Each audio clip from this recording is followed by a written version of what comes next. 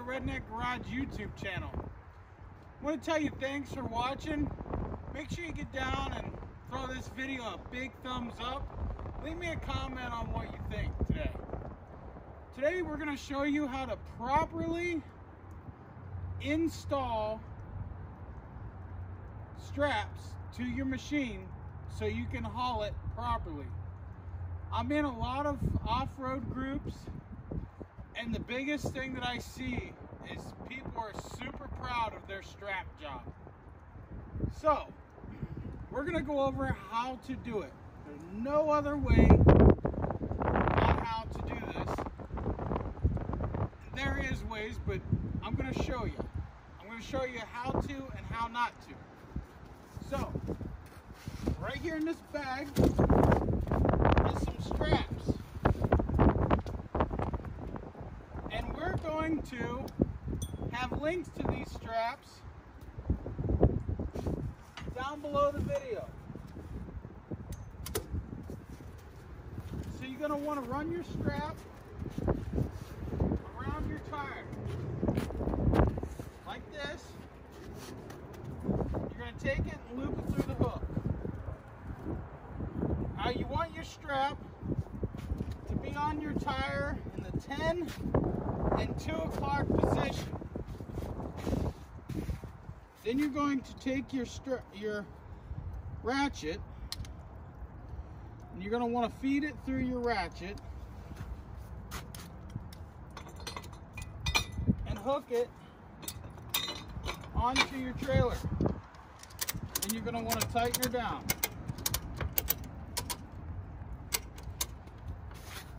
Okay? Now your machine can move back and forth a little bit, but we're going to have the e-brake set. So whenever hauling your ATV, your side-by-side, your golf cart, whatever it may be, you never want to haul it in park. There's specific reasons. This is not the video for that.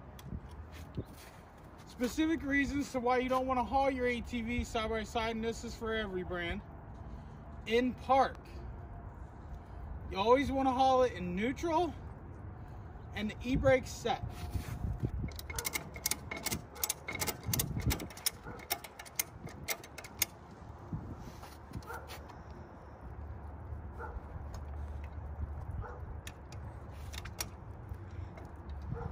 And there you go.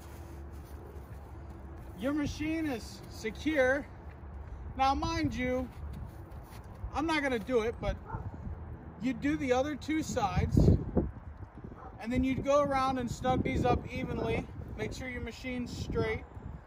Set your e-brake, and then just to keep your machine in position, I would come up here with a ratchet strap and tie down to the front just to help keep your machine from rolling, because it'll roll.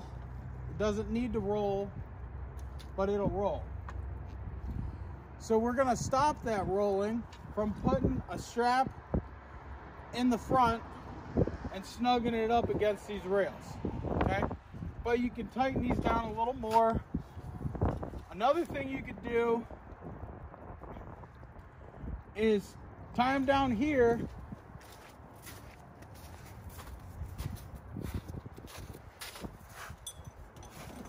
and use these to hook it back into here. Okay? That'll pull on your machine. Now, what I see a lot of people doing is hooking their straps right like this. One there, one there. And then they're crisscrossing them. Okay? They're crisscrossing them. One's going over to that side of the trailer, one's coming over here to this side of the trailer. They're tightening them down. That's a no-no for two reasons. If this strap comes loose, this one's going to constantly yank your machine off to the side that it's pulling, and it's going to end up off of your trailer. Another thing is this suspension. This is unsprung weight, or whatever they call it. Your suspension is going to loosen your strap, tighten your strap. Loosen your strap, tighten your strap. That's going to make a strap come loose. So, if you don't want to spend the $109 on a set of 4 of these, which is the best way in my book, you can take these. These are $20. I'll have links down below. These are good. These are good. They're rated for like 2,800 pounds, something like that. It's crazy. You'll take one of these. Now, mind you, my trailer's different than yours, or maybe you got the same trailer. But you're gonna take these, run them through your wheel, okay? And then you can run your strap from here, and then you can do the same thing on your back. That way you're strapping at the wheel. Your wheel is the best place you can strap your machine down with. Because you strap your wheel down, your machine can move and do everything that it needs to do, and it'll stay in place. Now, with that being said, if you absolutely have to use a ratchet strap, and you're too cheap, you don't even want to buy these, run your ratchet strap through your rim. It doesn't have this little soft padding on it, so it's going to rub the paint on your rim. But chances are you really don't care, because if you did, you wouldn't be slamming it in a rocky mud hole. So there's multiple different ways to tighten down your machine. But anywhere past the ball joints, from here up, is a no-go zone.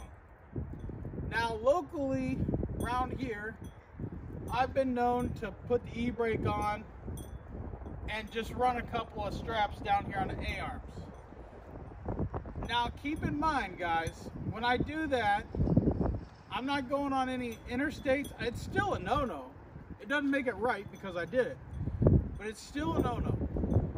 But I'm not going on any interstates, and I'm staying on the side streets and going a couple miles. I usually only do that whenever I take them to the shop to get warranty work done. Most of the time I just drive them because they're street legal. But in one video you'll see me where I did it half-assed. So that concludes today's how to get her done. These are really nice straps. For 109 bucks, you can haul a car with these. That's what they're for. And keep in mind, it's rocking because I didn't set the e-brake. But I did that on purpose to show you guys. Watch this rock. Those straps don't come loose. They don't come off. It's not going anywhere, even with it rocking. Okay? But when we go to haul, it's not gonna rock, because I'll make sure it doesn't. But yeah, there you go. If you haul your vehicle any other way, you're doing it wrong, and you're not doing it safely. So I want to thank you guys for watching, and I hope that you enjoyed what I just showed you today, and gave you a little insight and a little knowledge on how to properly tie down your machines. And I've heard a lot of people say to tell people in the groups, don't tie your machine down by the wheel because the control arms and stuff can't handle it.